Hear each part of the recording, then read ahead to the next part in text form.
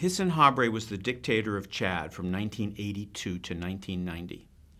He's accused of thousands of political killings and systematic torture.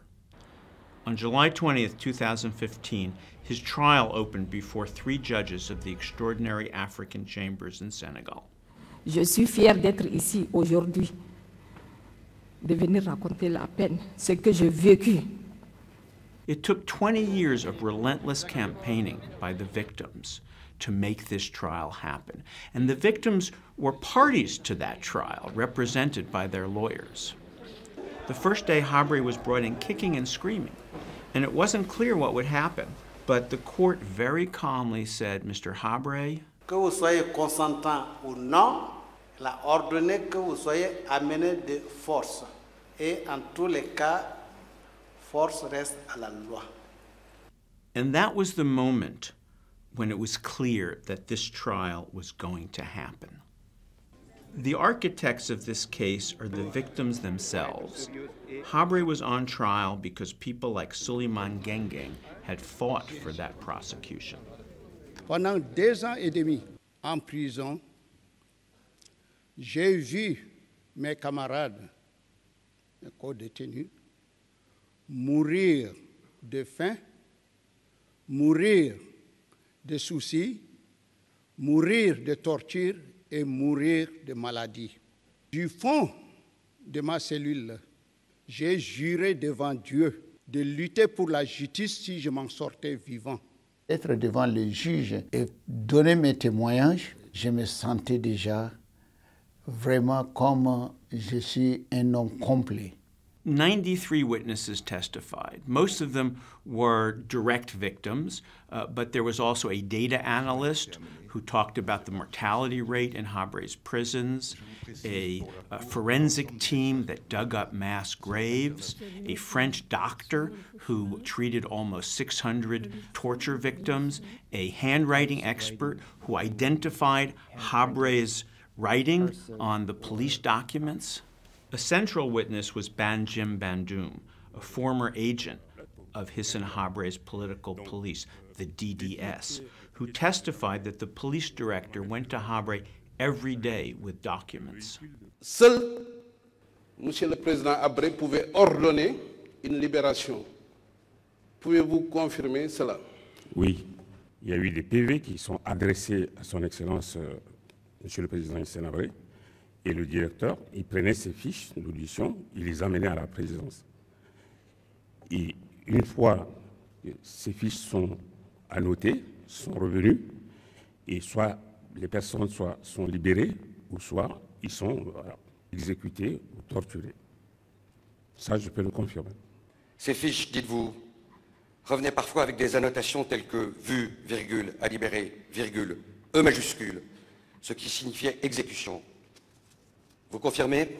Oui, parce que je les ai lus dans les archives. Olivier Bercot, former researcher at Human Rights Watch, testified about the police documents that we had uncovered. Dans le bâtiment de la DDS, on s'est retrouvé devant des milliers de documents qui étaient éparpillés sur le sol. Il y avait beaucoup de listes de prisonniers, prisonniers soit politiques, soit prisonniers de guerre. Il y avait beaucoup de certificats de décès.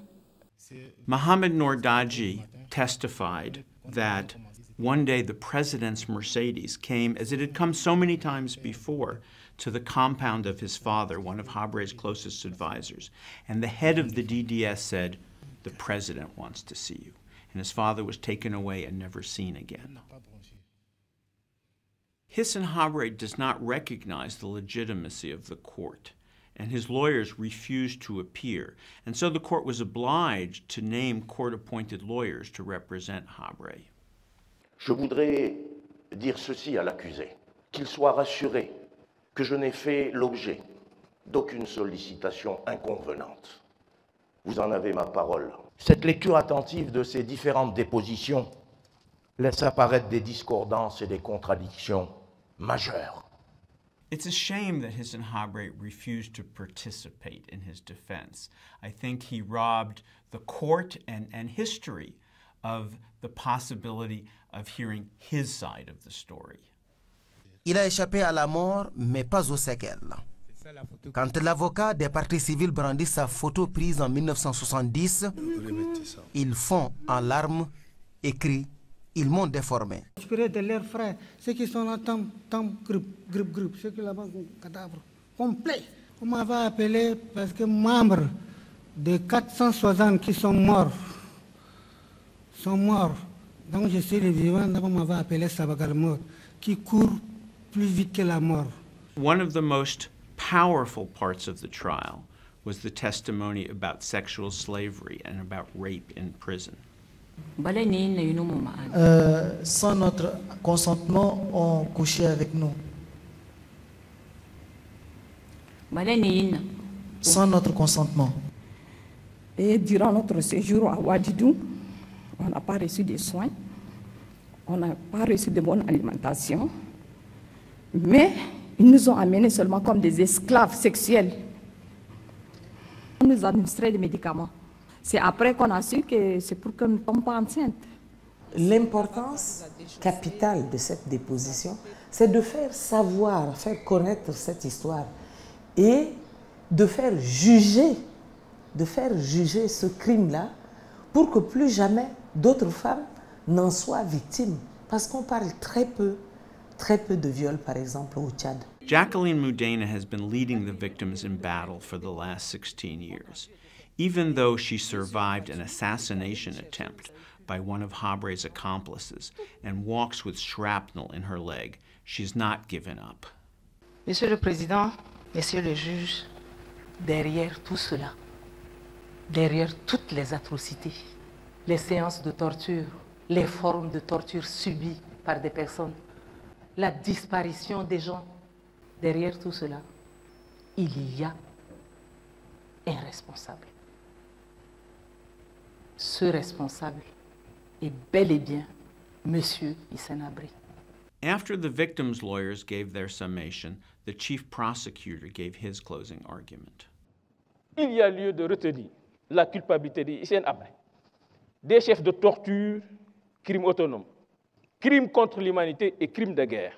Hissène Habré mérite une condamnation à la hauteur des crimes dont il est déclaré coupable. C'est la raison pour laquelle, Monsieur le Président, je requiers qu'il vous plaise prononcer la condamnation de Hissène Habré à l'emprisonnement à perpétuité. C'est ce mot de perpétuité qui résonne bien dans mon oreille. Habré, tout ce qu'il a fait, sa vie doit finir en prison. C'est ça vraiment mon souhait. Et je crois que ça doit se confirmer. This trial shows that victims with tenacity and perseverance can actually create the political conditions to bring their dictator to court. And now the hope is that other victims, other survivors, will be inspired by what Hissène Habré's victims have done and say, yes, you see those people? They fought for justice and never gave up, and we can do that too.